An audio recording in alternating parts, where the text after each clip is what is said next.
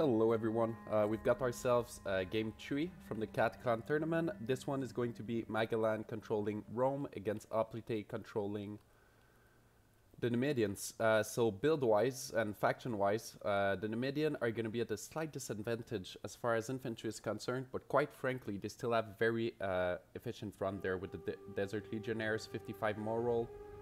It seems like he went for these guys only. Then there's going to be a Numidian light infantry, a useful unit, very light, something that Rome doesn't have. Good shock value unit, so 28 charge for 380 denarii, very good.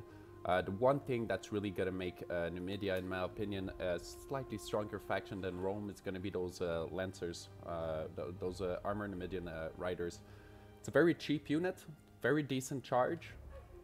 And what this means is that in the beginning of infantry, considering they're relatively fast, heavy shock cap, they're going to be able to blunt the charges for the Numidians and then follow up with infantry relatively easily.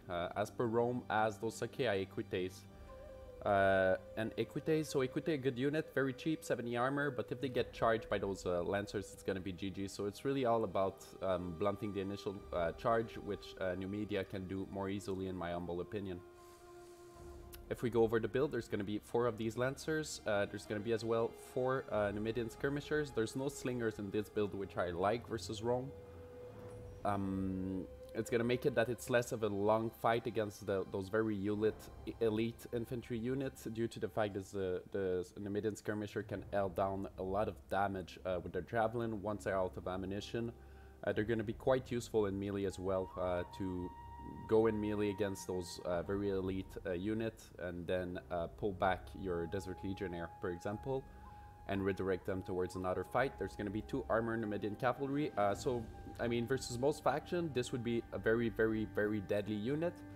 Versus Rome, I'm not quite certain. I mean, they're better, of course, than just very light skirmishing units for the late game, but it's still very low armor unit, 45, so I'm not quite sure how deadly they can be against Rome. We'll see. There's those Vigiles there, which are an amazing unit. They can use block formation. You get this unit for 200 denarii, so a very cheap unit with a lot of tactical advantage to them. Very shitty moral, but once they get into square, they will last for a long time. That's what she said. There's going to be, yeah, that's it. So that's going to be the build for Numidia. As for Rome, there's going to be 2 auxiliary Numidian cavalry to counter the Numidian skirmishing cav. So this guy costs 550 denarii. They are very fast. They have a good shot per minute. It's going to be the same as the armor Numidian cav. So I mean, a good pick to take them, but cost effectiveness wise, these guys are going to be at a disadvantage when facing Numidia.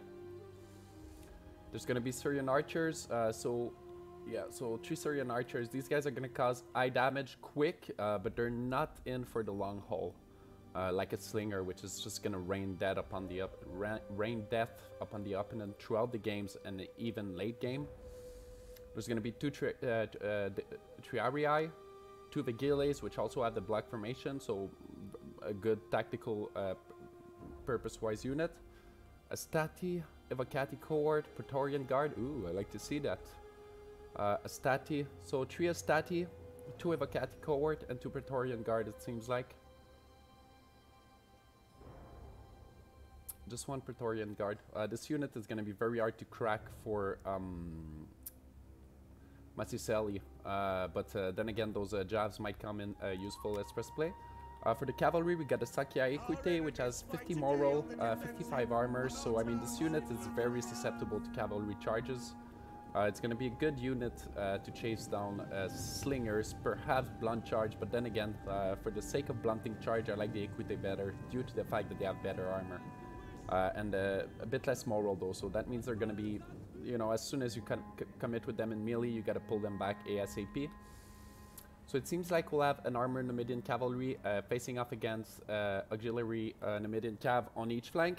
This should go easily in the favor of the armored version of the Numidian cav, but then again, you know, it's expensive Javs being thrown at a lighter unit, which should be able to dodge them. So it's all going to be about who micros at best at this point. Sorry, sip of water. So build-wise, actually, I'm gonna give it to the Numidians, solely due to the fact that they have those armored Numidian riders, which will be useful early in the game for those initial engagement, as well as late game if they're kept safe for the hammer and anvil. A very good unit, super cheap, so that's really their strength. Cheap, good shock value, decent moral.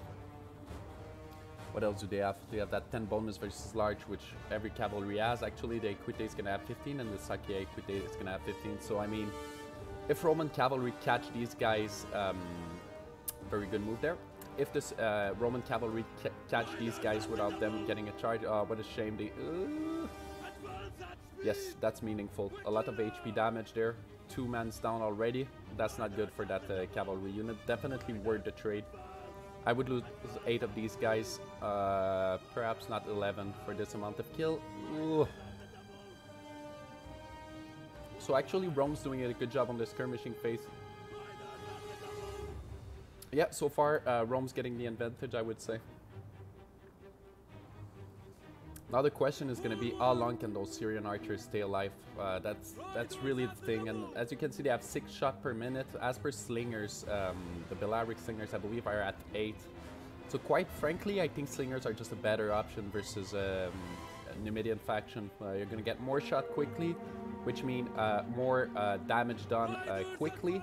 It's not as much damage as the Syrian archers, but if you deplete a unit, then your infantry is going to have a better chance against them. So it's really about deciding, do I want quick damage with my missiles, or would I rather wear down a unit and then engage in melee with them? And I mean, flank shot from slingers are just super freaking deadly. So I guess we'll see. The Triarii there is going to get cut actually, and we should see block formation being issued. As we can see, the formation attack is being left on from those desert vigiles. So interesting. I think this is done on purpose. It's going to depend the rest of the units. So yeah, as you see, that's what the strength of the Vigiles is. So now you have a choke point in your line, which is going to drive those Evocati cohort elsewhere. We've got an armored legionnaire charging into the Astati, being reinforced by Desert Legionnaire. So very good job there by Massiceli.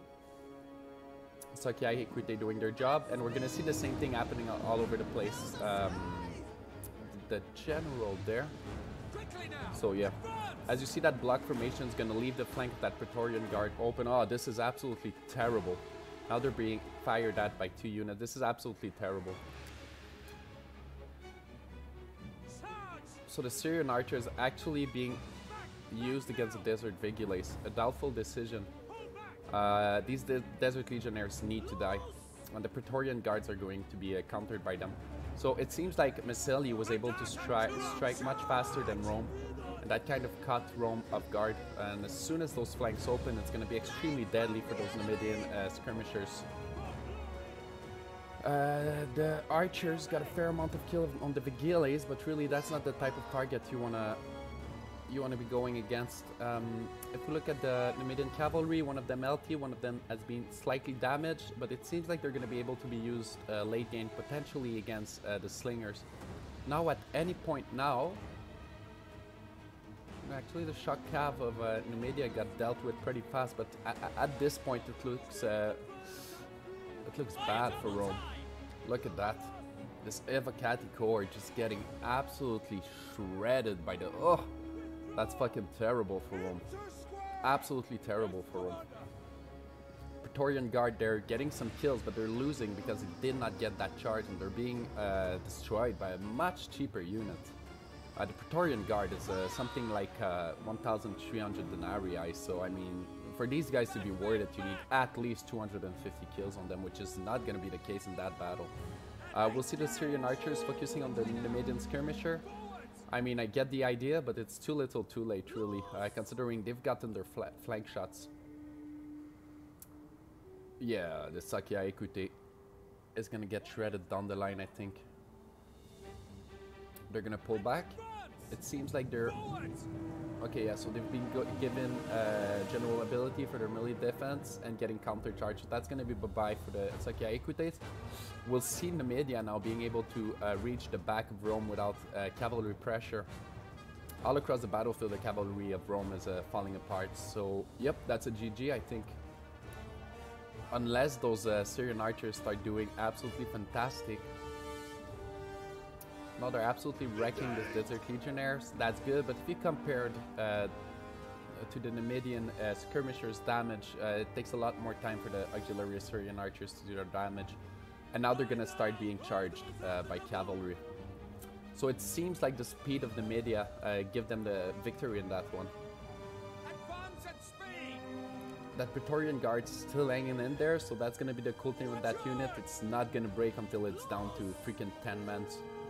So very good unit in general, very expensive whatsoever. And I mean, this unit, in my humble opinion, should have been deployed on the flanks away from the Numidian skirmishers. Then again, he probably did not expect the Numidian skirmishers, but you know, when you're using Rome against them, you should expect these guys. I doubt a lot of players would go for Slingers build against Rome because you want to cause those heavy, quick damage early in the game, swing the initial engagement in your favor using your javelins, and yeah, that's how you're gonna want to beat Rome. So I mean, relatively close battle, but Rome is gonna concede, actually. Yep, Rome is gonna oh, wait. What's happening?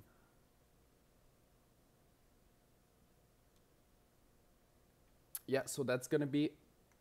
But wait, it says that... Okay, yeah, that's it. So Rome lost. Yeah, that's it. Okay, perfect. Sorry about that brain fart. Bit slow in my mind today. So yeah, good game to Oplite. Is getting his first win of the tournament, and therefore it's going to extend the fight to a best of it's a best of 5. So I mean, if Magellan had won that one, it would have been a GG, but Oplite is able to counter him relatively well. When we look at the kills, the Praetorian Guard, they're just not paying for themselves, considering an Evocati cohort got as many kills as them. And really, there's only 3 units in the infantry of Rome that got a lot of kills. The cavalry got absolutely shredded. The Syrian archers, I mean, they started doing some damage late game, but a lot of that damage was against cheap Vigiles. So definitely not worth it. And if we look at those Numidian skirmishers, they did a fantastic job. 161 kill there. Even at 33, these kills were versus very expensive units. So, I mean, skirmishing-wise, Numidia definitely doing better. Armor Numidian riders, super healthy, kept for late game. That's going to be painful for Rome. The other one did not get a lot of kill, but they did blunt a very crucial charge. And if you compare them to the Roman cavalry, they did slightly better. Slightly better.